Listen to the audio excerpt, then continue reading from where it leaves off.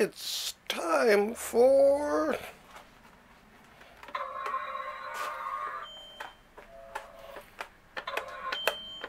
Oh my god, it's malfunctioning. Oh, it's terrible.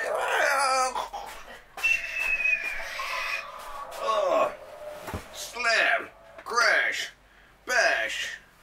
Oh, oh my god. Hold on a second. Yeah, it didn't even ring. No, I just assumed you'd be calling in just as I'm doing this. Yeah? Okay. The 10 comics and books worth a second read. A reread. Okay. Thanks, Dennis. Okay. And don't forget that drawing table you're picking up for me. Okay. Bye.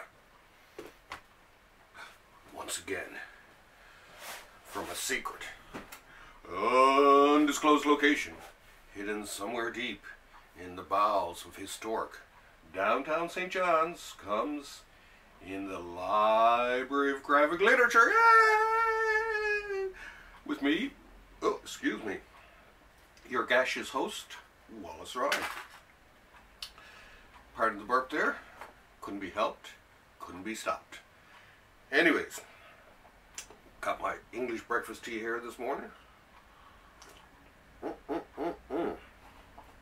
Delish. And as you heard on tonight's top 10 on the, or tomorrow night's top 10 for Thursday Comics, we're talking about 10 comics that deserve a reread. So check it out. Thursday Comics with me and my good pal Dennis Osborne, who actually just messaged me and he found this cool little portable drawing table that I thought, hey now, that'd be a great thing to have handy. Anyways, it's been an amazing week for comics. Some great books out, and let's do it to it. Okay. Well, first of all, start out with another great book. Well, I'm hoping that it's a great book because I'm just grabbing it now. From Brubaker and Phillips. Not Phillips the screwdriver, Phillips the artist. I've been loving this.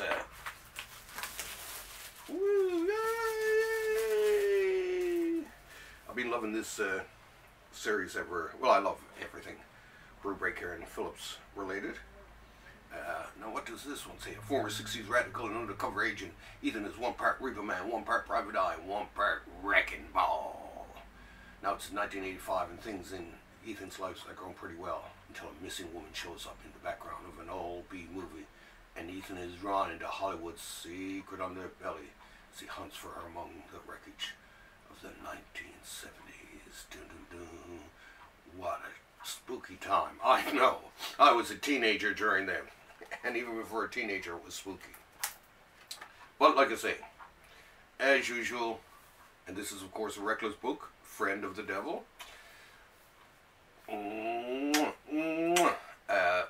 Like I say, anything anything from Brubaker and Phillips is worth definitely worth buying. I have no problem, even though I haven't read this book, even though I'm not sure, you know, really how good it is, even though it could be bad or could be great, you gotta get it because they're usually great. So anyone who's, especially if you're a film noir buff, check this out. So I'll show you a few pictures. Oh, and by the way, I may even feature this on today's entry into Comics Positive. It's a new site. It's kind of like a sister site to Library of Graphic Literature, where we just discuss, you know, the comics we love and all that. But I was inspired by Kevin Boyd, the master of Expo, Fan Expo here in Canada, an integral part of the Canadian comic book community, by the way. And when they're on, you should go and support them. But he was talking about, you know, being more positive about comics and that sort of stuff, and it was just like, you know, he got a point. So I figured, okay, I'll start a little group just keeping it positive. So every day I just put in an entry of a comic I love, and I let anyone else post it. So check it out, Comics Positive. Let's be positive. Anyway, back to Friend of the Devil. Let's have a quick scan, shall we, of the goodies within. Dun, dun, dun, dun, dun. Love the palette too. Working with my friend Paul Tucker has really given me a whole new appreciation of color palettes and all that, and its use in comics. Of course, it's quite beautiful here. Anyway, I'm not going to show you go too much towards the end, because God only knows there might be a spoiler there. And if there's a spoiler there, you will hate me. I will hate myself. Others will hate me. There will be groups formed just to hate me. Okay. Oh God, there's a little bit of Ovaltine still on the edge of my tea there.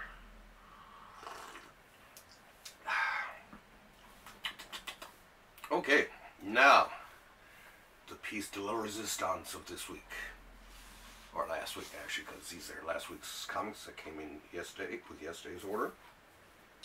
This is a book that I know not only myself, but a lot of people out there in the comic book community have been waiting for decades. It is Barry Windsor-Smith's Monsters. Dun dun dun dun dun. Oh, I'm in love with this book. Can one be in love with a book? Sure one can. If one's a sick little freak like me. But Monsters. This is began life as an idea he pitched to Marvel, and of course they didn't, really get it, I guess, at the time, and he liked it so much he continued on with it. And I'm about halfway through it so far, and so far it's gorge. It's one of the most beautifully drawn graphic novels, I think, in North American history, for sure. I just can't say enough about it. It's the story of Bobby Bailey. Let's read off the back here. The year is 1964. A lot of looking back these days, isn't there? Bobby Bailey doesn't realize he's about to fulfill his tragic destiny when he walks into a U.S. Army recruitment office.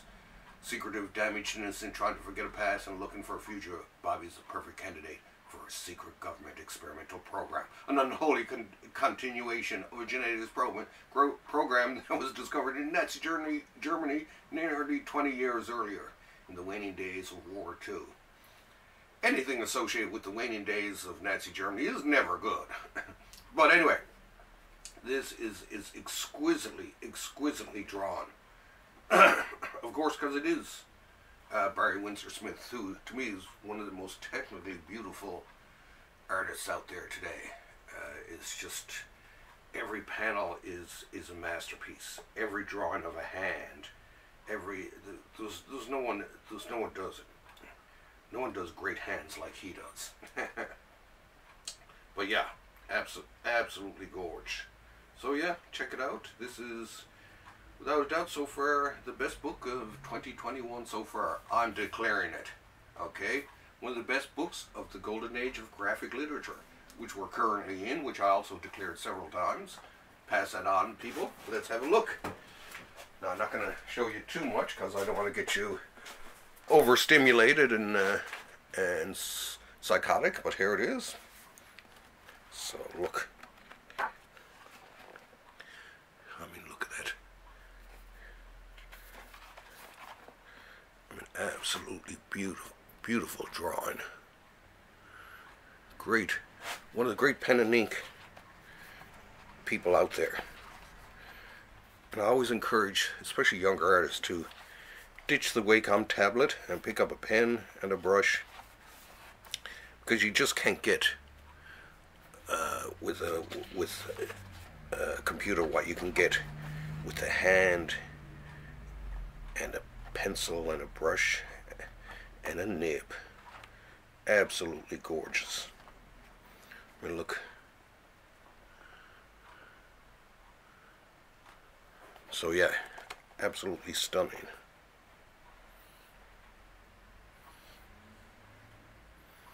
Beautifully drawn. Barry,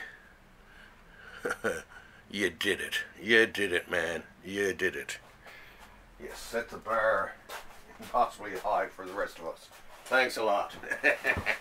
But yeah, if there's a book that you got to, of all the books that I've reviewed in the past few years, if there's a book that you got to get, it's this baby. Oh, I love this book, and I will get through it one way or the other. Oh, I gotta come down a bit from that amazing art. It's got me floored. It's got me flabbergasted. It's got me short of breath, which for an asthmatic is not a good thing. Woo, woo, woo, woo, woo.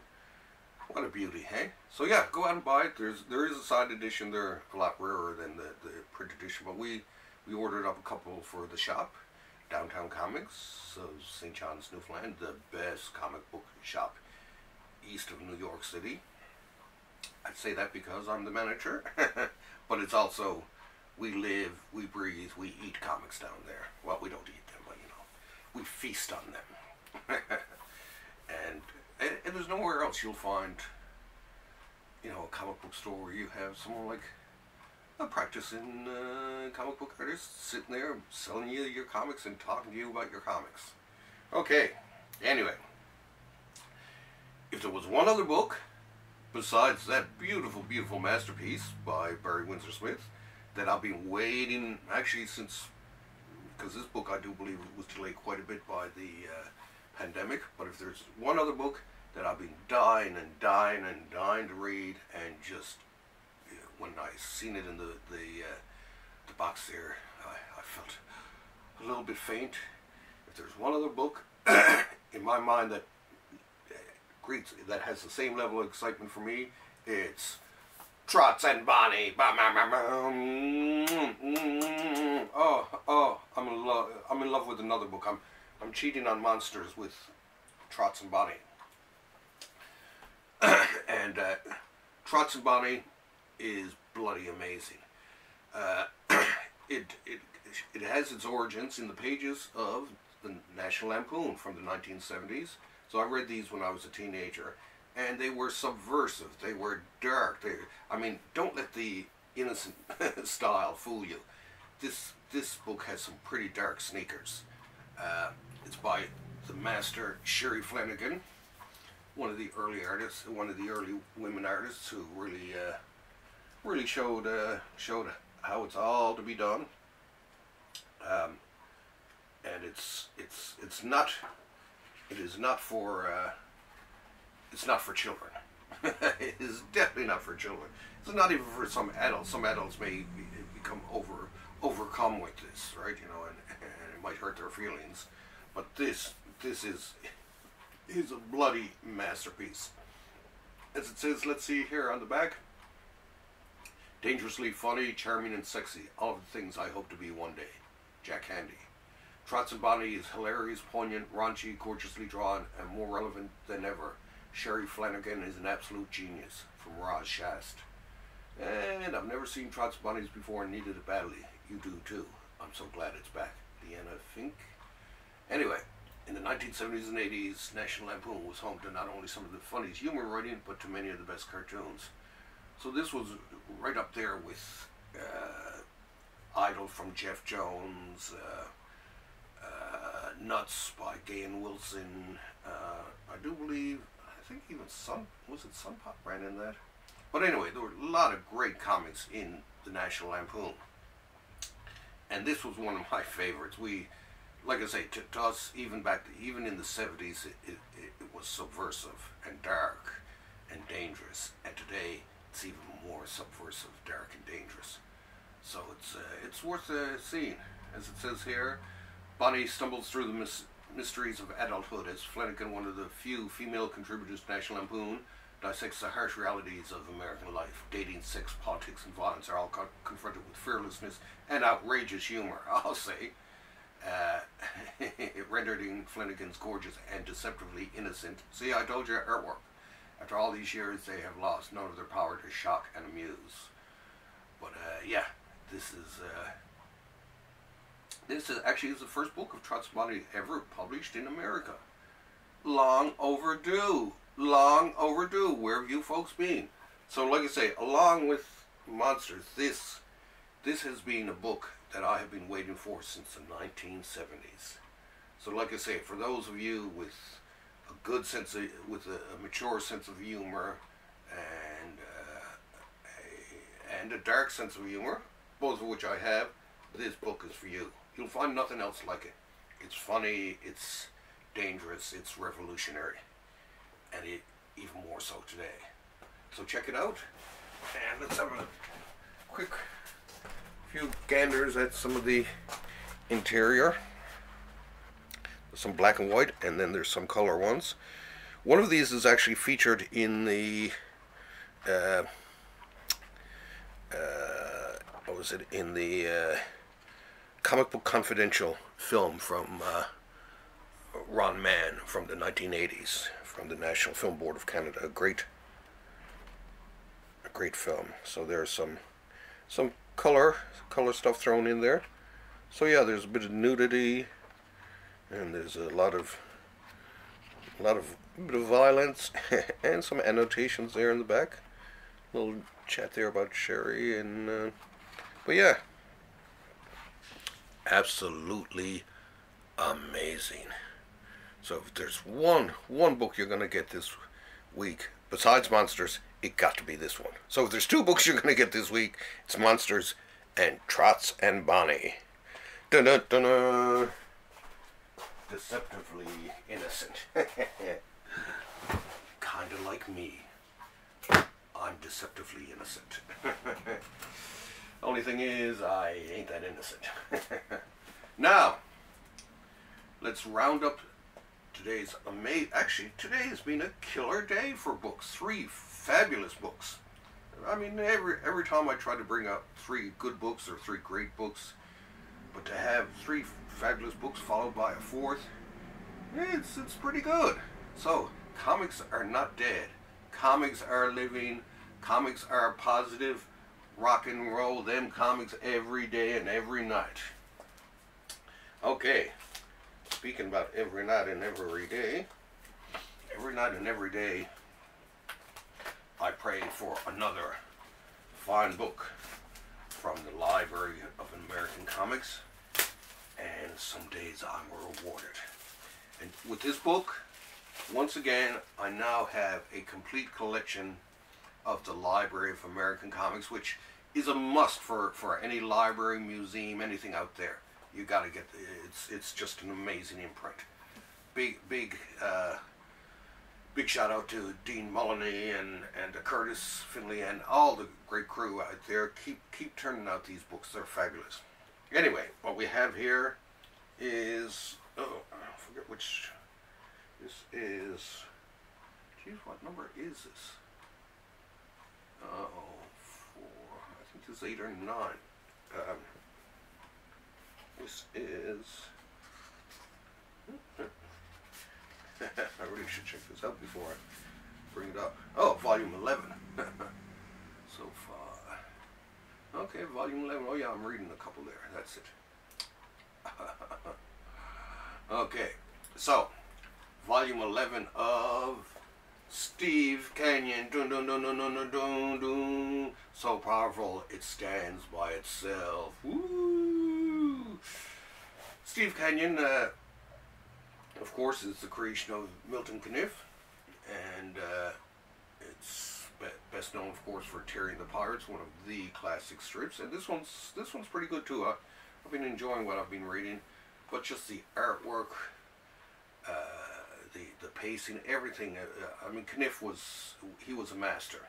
There's just no doubt about it. Really, in a lot of ways too, he inspired and expanded on the Noel Sickle way of doing comics, and many in his past, from Alex Toth to Matt Wagner, Chris Samney, so many others, Frank Avila, so many followed in his school of art, is what I prefer to think of it as. So they all have a very simple style and a really hard look at shadow work and stuff like that, really subtly and a blatantness that's absolutely beautiful. And same, of course, too with Steve Canyon. It's I actually like the first opening, the opening sequence in book one. I always like because they talk about Steve Canyon, and it's more or less like, where's Steve type of thing, and he doesn't show up, I think, geez, until was it the Sunday edition or whatever, but he doesn't show up until a few strips into it, which was sort of like, wow, what a showman. So yeah, if you can pick up, and especially if you can go back and pick up any of the earlier volumes, it's just so worth it. It's beautifully drawn. The color strips are wonderful, and the reproduction in this, like all of Library of American Comics books, is fabuloso. So once again, here's another great book. Jeez, it's been a killer week. All of you, from Image to Fantagraphics to, who put out this one, the New York Review of Comics, to the Library of American Comics, you've all hit it out of the park this week. And for that, I thank you. We all thank you. Once again, just goes to show you that comics are still kicking it. And kicking it big time. So let's have a quick look there. There's some of his, and for any students of art too, you'll recognize just how beautiful this stuff is. I love the simplicity of his spotting with the inks and that. I mean, look at that. Heavy on the spotting. But absolutely gorgeous.